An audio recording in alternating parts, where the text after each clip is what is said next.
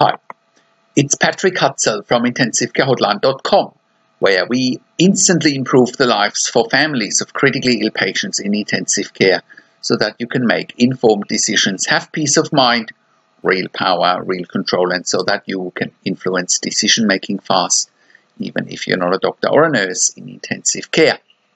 This is another episode of Your Questions Answered, and in last week's episode I answered another question from one of our readers, and the question last week was, my mum is in ICU with sepsis. Why does the ICU team want to do a tracheostomy and gastrostomy on her at the same time? Please help. You can check out last week's question by clicking on the link below this video. In today's episode of Your Questions Answered, I want to answer the next questions from one of my clients, Julie, as part of my one-on-one consulting and advocacy service.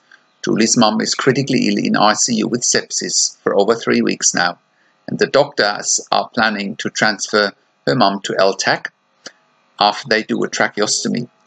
Julie is asking if the nurses and the doctors in the LTAC facility are qualified to take care of her mum. So today's question is, my mum is critically ill in ICU and the doctors want her to go to LTAC.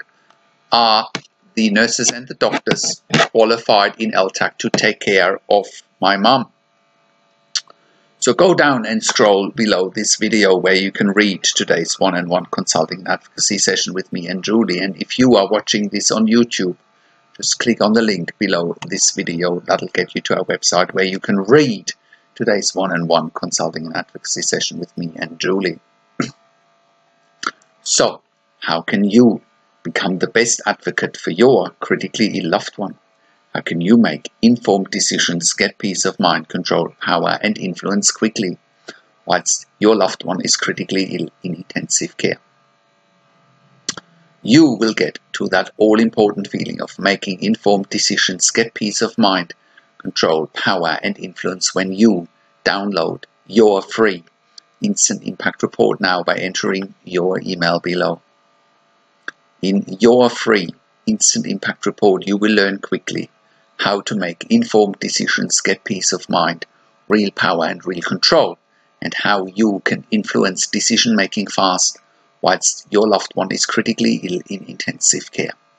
Your free instant impact report gives you in-depth insight that you must know whilst your loved one is critically ill or is even dying in intensive care. Sign up and download your free instant impact report now by entering your email below. In your free instant impact report, you will learn how to speak the secret intensive care language so that the doctors and the nurses know straight away that you are an insider, that you know and understand what's really happening in intensive care. In your free report, you will also discover how to ask the doctors and the nurses the right questions, discover the many competing interests in intensive care, and how your critically ill loved one's treatment may depend on those competing interests. How to eliminate fear, frustration, stress, struggle, and vulnerability even if your loved one is dying. You will get 5 mind-blowing tips and strategies helping you to get on the right path to making informed decisions, get peace of mind, control, power, and influence in your situation. You will get real-world examples that you can easily adapt to your and your critically ill loved one's situation.